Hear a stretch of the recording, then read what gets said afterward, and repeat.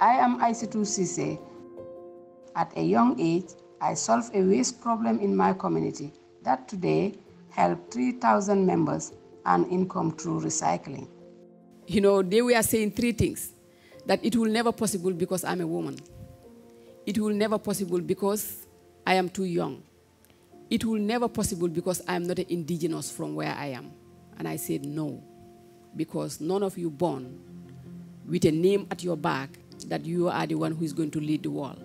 1, 2, 3,